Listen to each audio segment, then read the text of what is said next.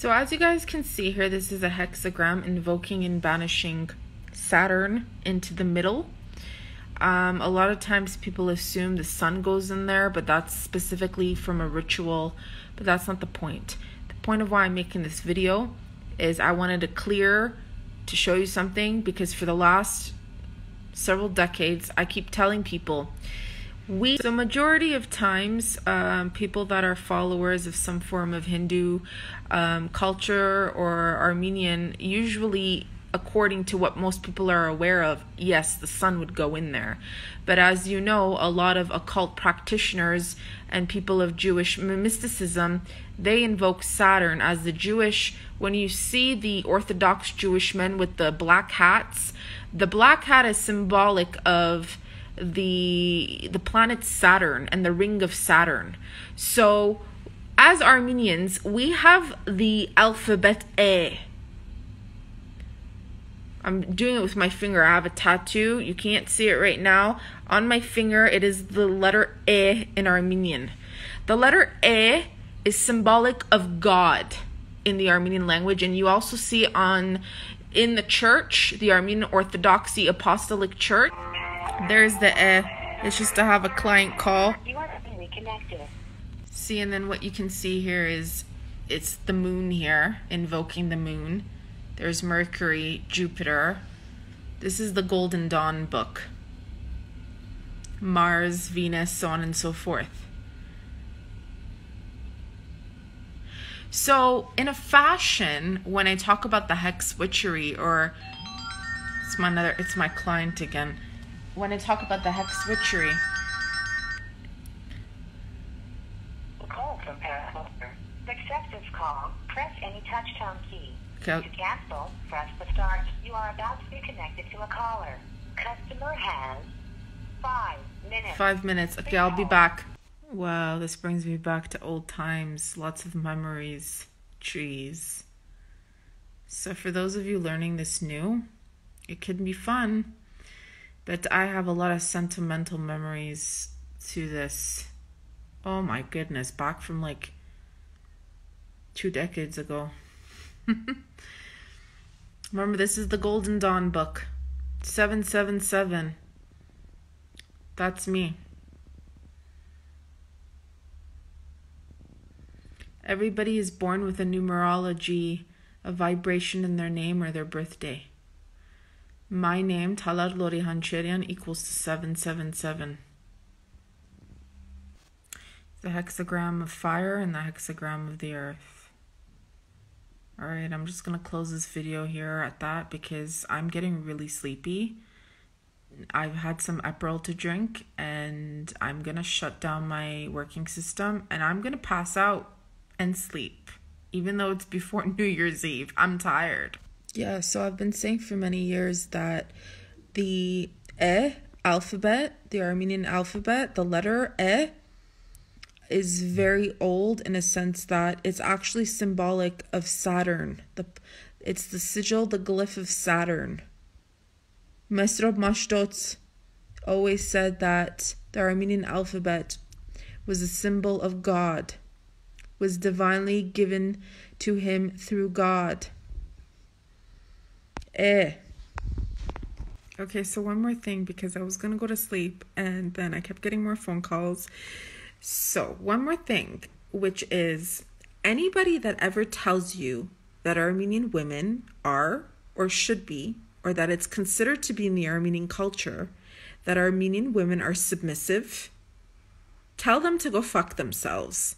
It is in our historical books that Armenian women have always been strong, have always had their own opinions, have always carried the pain and all the burdens of the world on their shoulders, and were still sharing their voice and their strength in keeping the house, family, and everything else alive.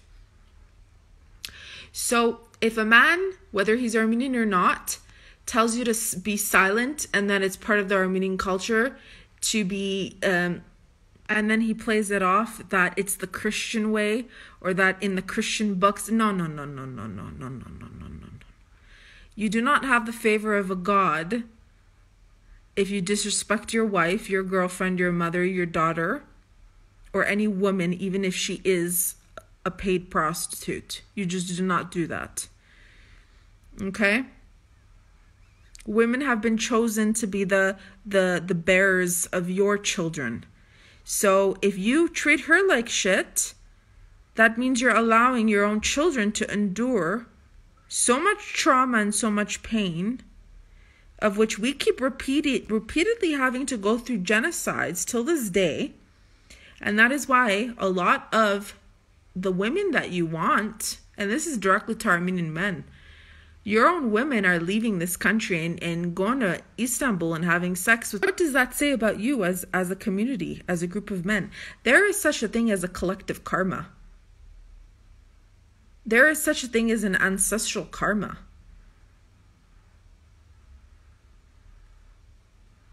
Don't make fun of something or a group of other nationalities if you yourself are that way. It's even worse on your end because you cover it up with being Christian. If we go back through historical times, the Crusades, Christians, they were just as bad as all these fanatical Islamic, they were like ISIS basically. So read, learn to read. It's in our history. It's in our historical books that Armenian women have always been strong.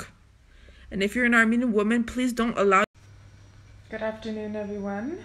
Happy New Year to all of you.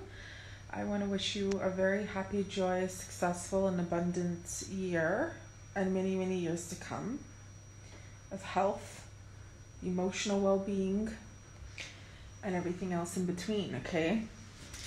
So, silver candle, money, sugar, queen candle, purple candles coming up, and some coffee for me because I need to wake up and So I woke up hours ago, but I had a long line of clients waiting to talk to me on the phone.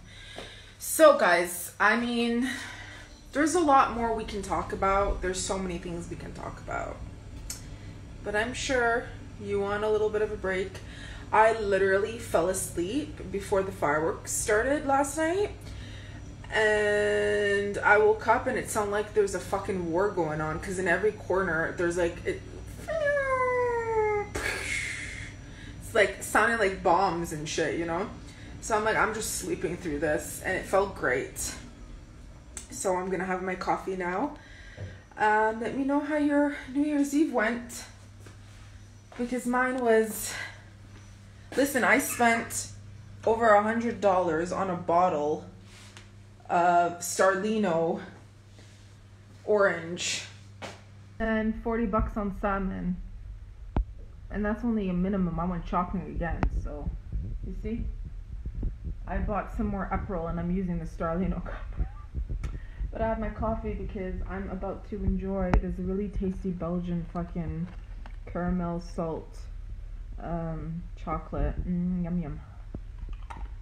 Oh, this is so delicious. So yummy. Nice stuff. If you happen to see this, please try it. It's delicious. It's gourmet chocolates from Hamlet. Made in Belgium.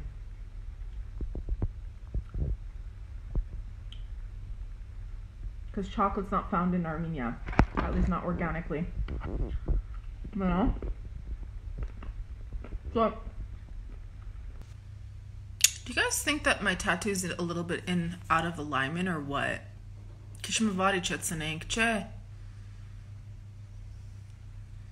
Like that. We should have... Anyways. That's it, I'm done. No more videos. Oh my gosh, before I go, I'm gonna try to make you guys laugh. These are for the Armenian speakers, okay? So I remembered something because I brought it up yesterday where I was saying akhbar and yakhbayr, right? The different dialects. So I remember back in 2020, I was invited to go to this, with a group, like it's an organization to go to a village called Pambuk in Lori province. Okay. So we stayed there for a few days, and I went with a Gumri group. So like we went with like a van, a white marshutka, to go. And the entire time there's these athlete guys younger than me, oh my god, in my ear, constantly asking me, where are you from? Where are you from? Oh my god, we don't know you. How come you're here? This is so cool. We already had this. How come your name wasn't listed? Where'd you come from? You're so cool. Let's get to know each other. Want to hang out? So I don't even remember his name, but 2 of his ears were like bashed in because they're like athletes. When I say athletes, I mean like wrestlers. That's the word. So his ears were bashed in, and he goes to me, how come you diasporan Armenians? And I didn't even bring up the word. And the funny thing is, the driver's listening so intently, because we're sitting in the front. He goes, how come you diasporans say yechbayr? He goes, it's achber. And then he's like, why? Can you answer the question? Why do you say yechbayr? And I said, how do you know that we say yechbayr? How do you even know that? Yechbayr means brother, okay? And he's like, well, because there's this diasporan movie and it's called Yechbayr. He goes, it's not Yechbayr, it's Achber, it's Achber. He goes, can you answer the question to me? So they're all attentively, like, from the back, all the girls, everyone is like listening, and the driver's like listening. I can see him through the little mirror, you know, looking at me like, what is she gonna say? Why do they say Yechbayr? And I'm like, I go to him, I'm like, all like serious, but I'm joking because I want to see what he's gonna say next. I go to him, I'm like, vor yechbayret achbach tapek tapfelik che yechbayret. And they all just go silent. He goes, no achba, you have achbera, it's not the same. Achb in Armenian, it means trash, the trash can. So in the Eastern dialect, ye brother, they say achber. And Western Armenians, we say yechbayr. So it sounds like you're, and I basically I said to him, so that we say yechbayr so that we don't take. He's like, no, it's wrong. Yechbayr is wrong. And I'm like, oh, so you think it's correct to throw your brother in the trash? And he's like, no, the word is achbet. It's not the same word. I go, listen, sweetheart, we all have different dialects. It doesn't mean it's wrong. You know, it's like hampere. Gumnetsi say hampire, you know? There's different dialects out there. Chill the fuck out. Enjoy your moment. Learn. There's no such thing as one dialect. Like every culture and nationality in the world, there's different dialects. Embrace. Its uniqueness is good. Difference is good. We don't all want to look alike, act alike. It's boring. So anyways, when I was working at Gumri Technology Center, before that contract that Birthright Armenia screwed up, because I was at Birthright Gumri Technology Center for almost a year, okay? So doing like psychology tests and speaking in English, and you know, majority of my students were Gumri Technology staff. Majority. So there was one girl in particular, she was like a digital illustrator. And she used to always tell me, if you're gonna stay and live here permanently, Talad, please do not change your Western Armenian dialect or adapt to our dialect.